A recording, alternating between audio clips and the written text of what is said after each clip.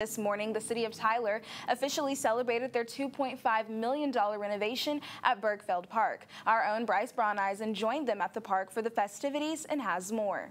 2, 3. Yay! A 10-year plan by the city of Tyler culminated by Saturday morning's grand reopening of Bergfeld Park. So 2011 to 2022, we all put it together. And it was well worth the wait. So it's been over a 10-year project, but it's gone from being on paper to here we are.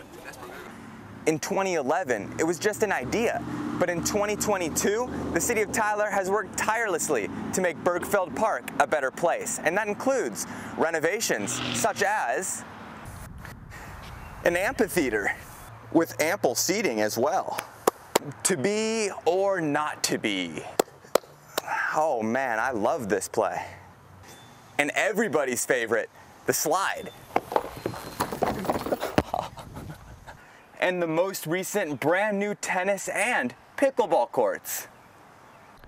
Over $1 million was raised privately, with the city matching the other half. Now, Bergfeld Park is new and improved.